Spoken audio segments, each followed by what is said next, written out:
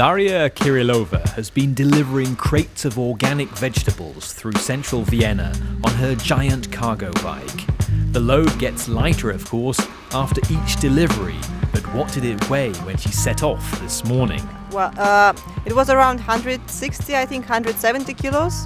Could have been up to 200 with no problem. These large cargo bikes are redefining what you can achieve in the city via emission-free pedal power.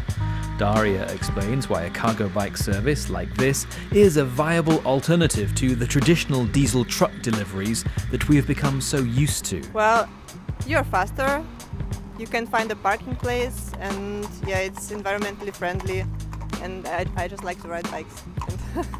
For me, it's my job. I want to ride my bicycle.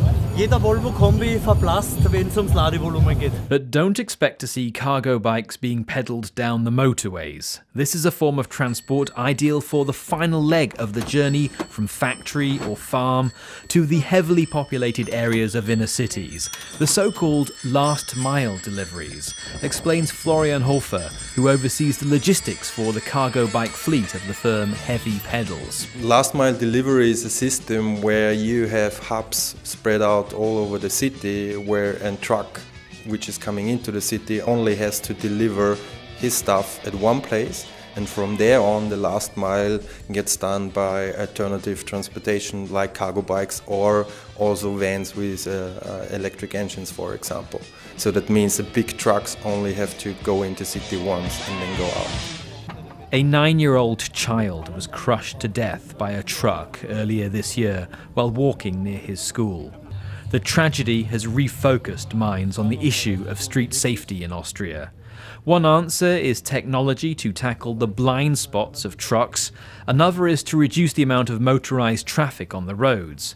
But whether it's to encourage cargo bikes or just bikes in general, Florian Hofer says the government has to act. To think over the strategy and step up the game when it comes to cycling infrastructure, because this is, in my point of view, the key part.